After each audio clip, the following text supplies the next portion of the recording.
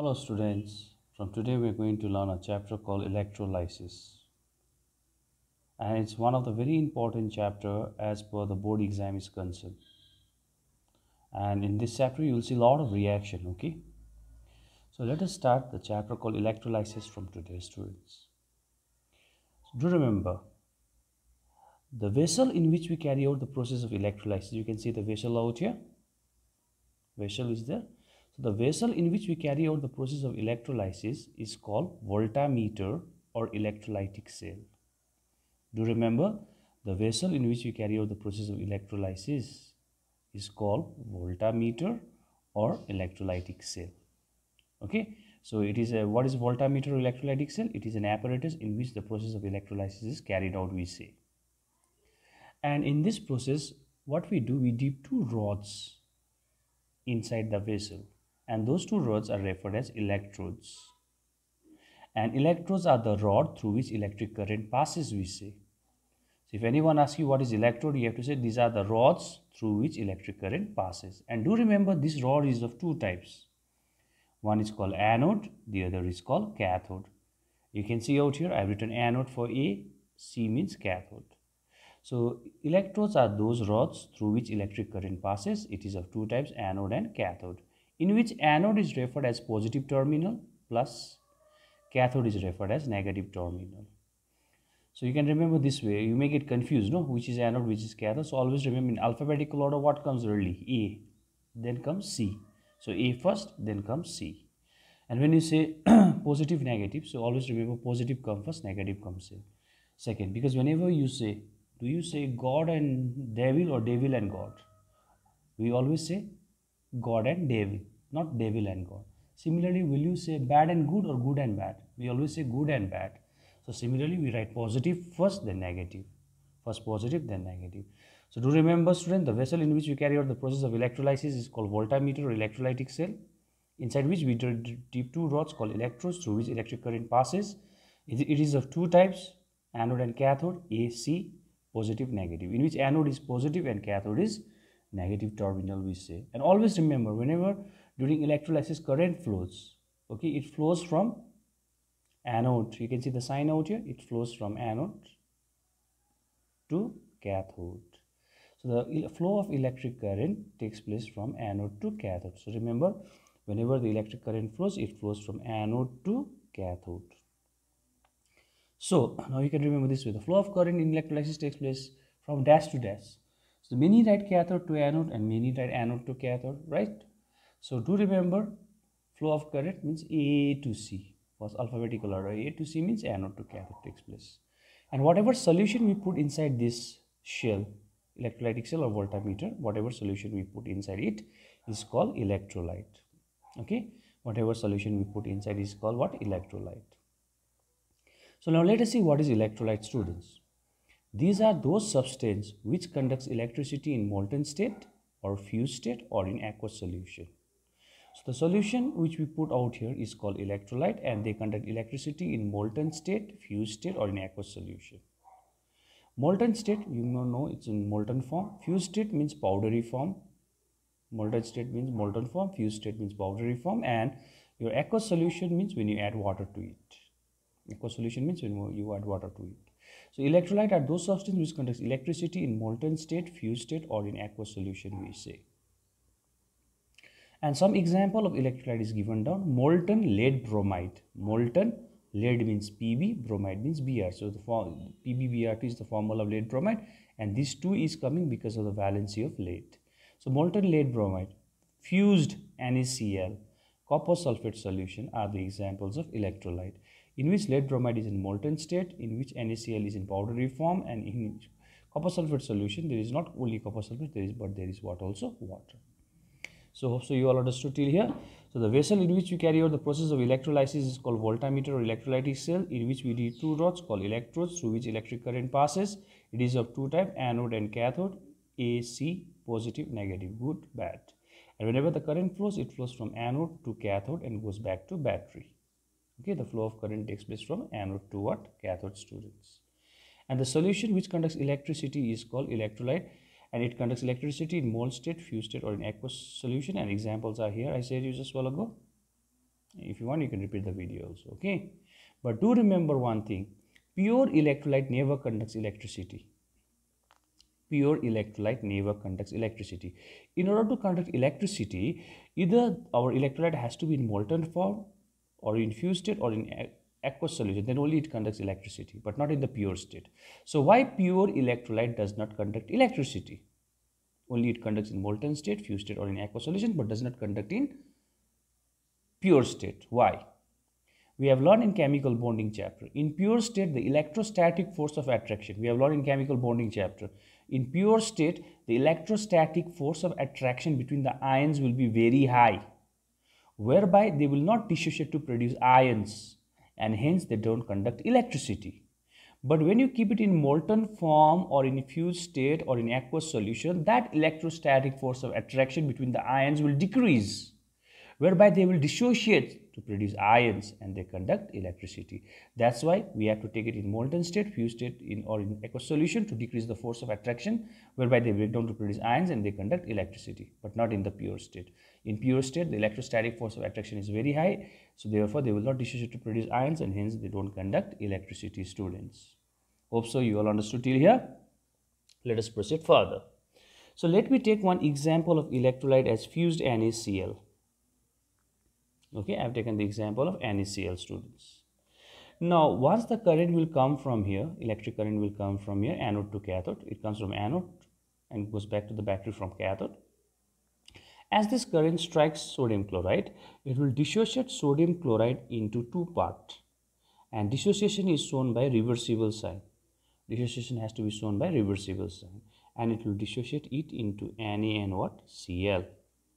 It will dissociate into Na and Cl, students. So NaCl will break down into Na and Cl, in which sodium valency is +1, so we write here +1, and chlorine valency is -1, so you have to write here -1.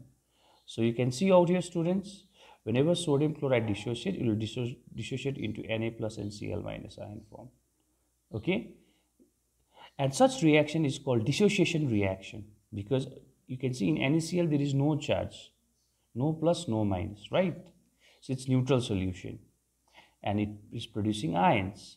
So when a neutral solution dissociates to produce ions, such reaction is called dissociation reaction, which is also known by the name ionization reaction. So when a neutral molecule dissociates to produce ions, such reaction is known as ionization reaction, or you can even say dissociation reaction.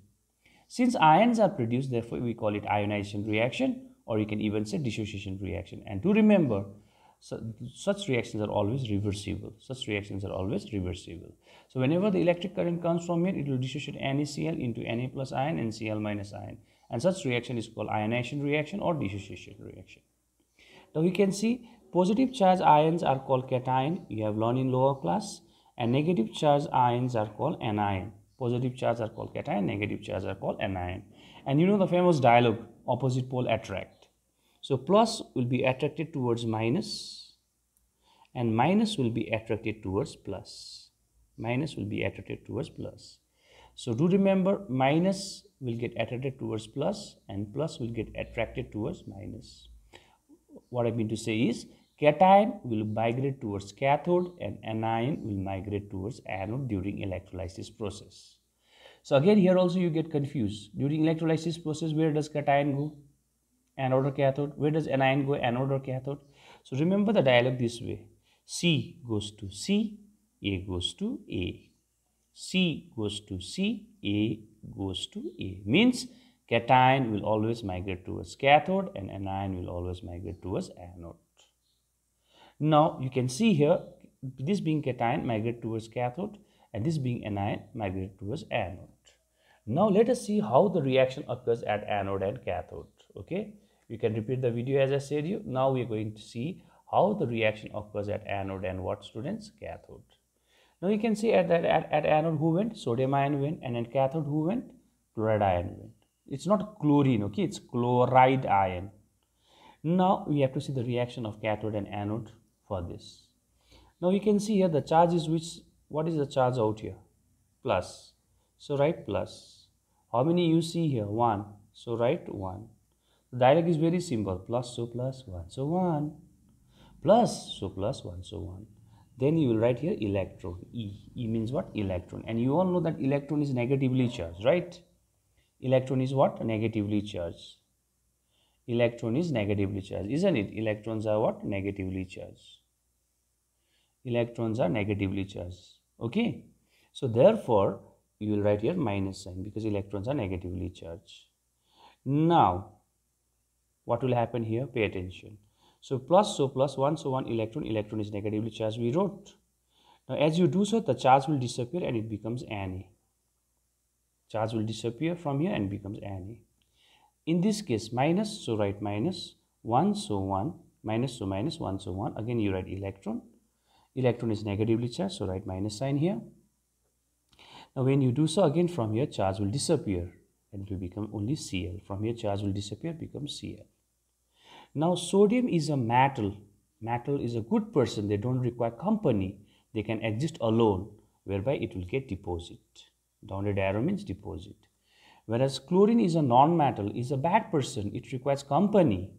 Therefore, one chlorine will combine with another chlorine to form chlorine gas, Cl2. Cl plus Cl will give you Cl2 gas. And being gas, it will get liberated. So always remember, during electrolysis, C goes to C, cation goes to cathode. A goes to A, anion goes to anode during electrolysis. And gets either deposited or either gets liberated. As gets deposited or it will get liberated. As neutral atom, there is no charge. So neutral, single, so atom. Or neutral molecule. No charge, so neutral, 2, so molecule. So metal will usually get deposited as neutral atom because it's single. Non-metal gets liberated as neutral molecule because it is 2. And neutral, why we are saying neutral for both? Because there is no charge. Okay, so do remember this much. Now you can see at cathode what is occurring here. At cathode, this plus means what? Gain of electron. Plus means what? Gain of electron. Plus means gain of electron. So here the gain of electron is occurring. E minus means electron. And here you can see is minus. Minus means loss of electron. Always remember. E minus means electron. Plus means gain of electron. Minus means loss of electron. So at cathode, what is occurring? Gain of electron. At cathode, what is occurring? Gain of electron is occurring. At cathode, what is occurring? Gain of electron. So if the gain of electron occur, we call it by the name reduction.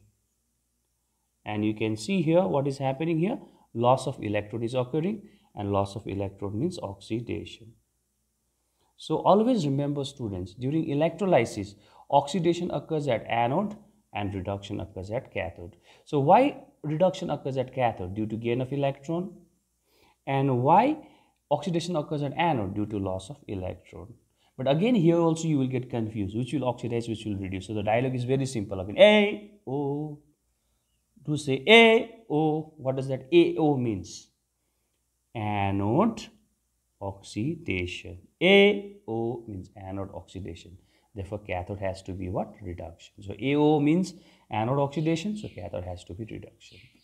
So, to remember here, whatever points I have given you here, during electrolysis, C goes to C, means cation will migrate towards cathode. And A goes to A, means anion will migrate towards anode.